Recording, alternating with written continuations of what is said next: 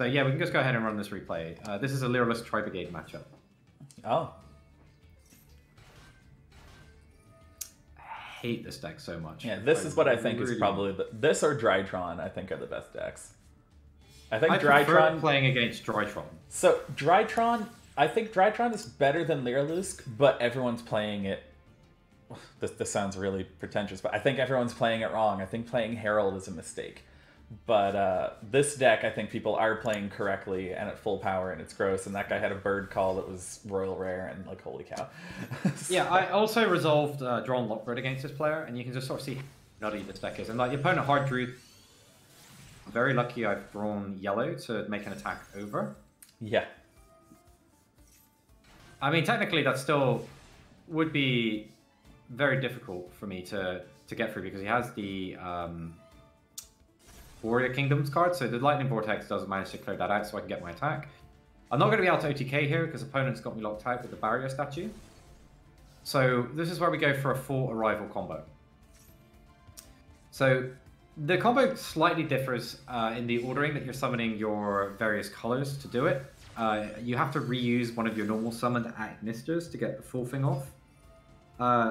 So yeah, you just kind of see as I go through, get my field spell down, and then just start summoning different colors. I've already used yellow, so we're going to go red. Red's going to get purple, I think. Yeah. And then you go up to Cyberus Wizkid. You summon the Doyon Agnister, or the purple one, to get myself the green. It just occurred to me when you mentioned red getting purple, because purple was already on the board. You're watching the stream instead of the Discord call. Yes, I was watching it for the stream, so I was lagging a little bit behind. So, I just paused it so that the stream could catch up to reality and you could switch over to reality.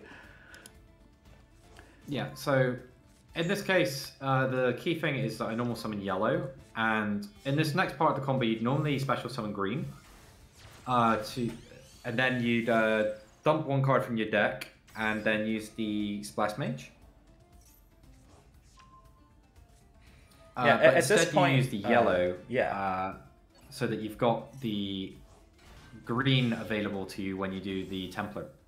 So you make this is where the combo deviates. You go into Dark Templar.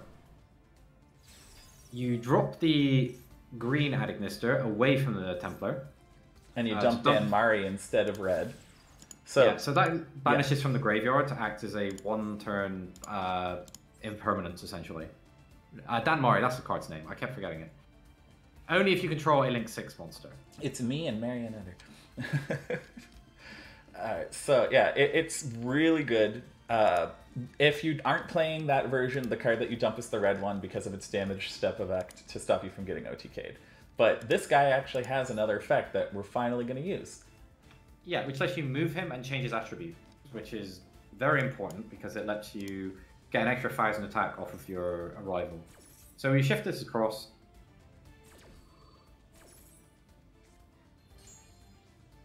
And we pick Divine because everyone has to be a different attribute.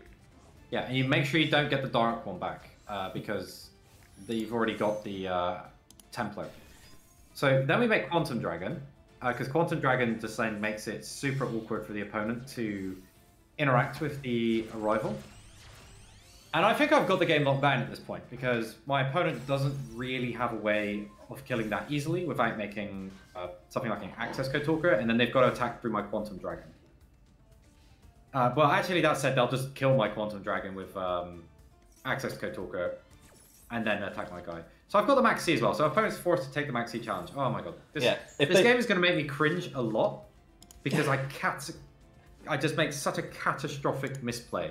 And I'm lucky that I win this game by the skin of my teeth on something that should have been quite firmly locked down at this point. This scenario is why I think Max C should stay banned. There's a lot of people... You're either in the 0 camp or the 3 camp. No one thinks the card should be at 1. Everyone has figured that out finally. But despite the fact that I'm playing 1 in my deck. There you go. But it's just when it's at 1, it's incorrect to play around it, so you just lose games to it. But the people who are in Camp B, where they want 3 Max Cs, Scenarios like this are actually where Max C is at its strongest, because your opponent is forced to take the Max C challenge or they lose the duel. And by taking the Max C challenge to actually out this board, it's going to give Matt so many cards that he's going to win the duel anyway. As soon as that Max C was pitched, this game ended. And that is supremely unfair. Like, going first with Max C is actually better than going second with it, unless your opponent also has a Max C. Like, because you get to set up a board of, like, Stardust Dragon Felgrand, and, like, that's going to take you, like, 7 summons to break. And I'm just going to get a whole brand new hand and make another board to kill you, and you're going to be left limp because you had to break through a Stardust Dragon and a Felgrand. Like, you can't do it. You burned all of your cards. Yeah, so here's where I'm going to cry, because I should absolutely snap that, I'm pretty sure, with the Demari, because the problem, I was thinking, I've just got to basically make sure. Yeah, this is the card you negate. This one's the +4. Yeah, so my opponent can make 2 of the Xyz. Yeah, so opponent just goes ahead and clears out my Quantum Dragon, so forced to target it. They can interact with at arrival. But it's this Xyz that I really have to worry about, because any battle damage you would take, you do to your opponent instead, and I've got 4,000 attack monster in play, so opponent rams it twice, I lose. And at this point, like, I'm kind of unsure of the interaction and wonder if by negating one of these things, if I negate that, I stop my opponent being able to increase the attack, so they can't attack over my at arrival. And I stop them also sniping me with the double attack. But then one of the materials prevents you from targeting the Xyz. So my opponents now can run over my field and make a futures. So this is where I nearly pumped the game. Yeah, Cobalt Sparrow here. Cobalt Sparrow, yeah. Oh my god, yeah. If I had used the Damari a lot, I wouldn't have been in this situation.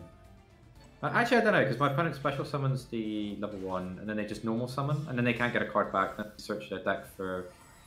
I might have still lost, actually, don't I? I don't know the Lyrilusc deck well enough, but... Yeah, opponent makes a very strong comeback, but they're all in, like, at this point. And they have to be. They don't kill me. The only way to not lose the duel is to do everything that they're doing, and that's what, like, this is Max C at full power right here. Yeah, this is, like, the best Max Cs you can do. Like... I had a game, I didn't save the replay because, like, I still won. If I had lost, I would have saved the replay, but, you see the size of your hand and, like, how some of your cards have gone off screen. I had an opponent who, like, you're 1 card away from it, I think. This Zeus will probably actually give it to you. Not that it matters, but, yeah. See this here? 1 more summon, you can't click on it anymore. And the traps go on the far right of your hand. I had an opponent who made, like, a VFD, took the Max C challenge, and I drew, like, my friggin' entire deck, and drew for turn, and I couldn't imperm his VFD because I couldn't click on it. It was off screen. You can actually drag and swipe your hand across, I'm pretty sure. I haven't found a way to do it. Like, I think I've seen people on stream doing it. But yeah, like...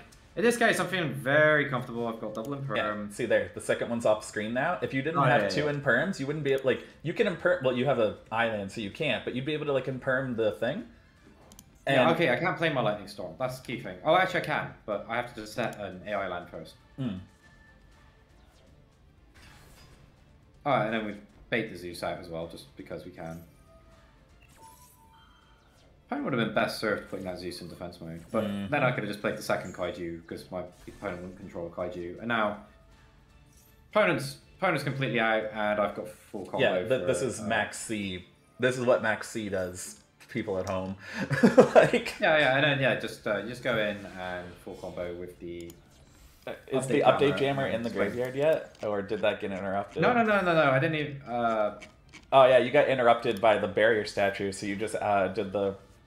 Yeah, I just went for a phase 2. Dragon. Yeah. But the Quantum Dragon's been a lot stronger than I ever thought it would be, because if my opponent summons his Mekarochi or something, it gives me extra attacks to get through, and I've got to win. You activated yellow.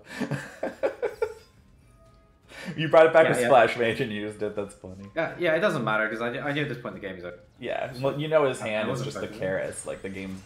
Yeah. My heart was racing quite a lot actually doing this, because I realised how much that misplay nearly cost me a game that I thought I had locked down.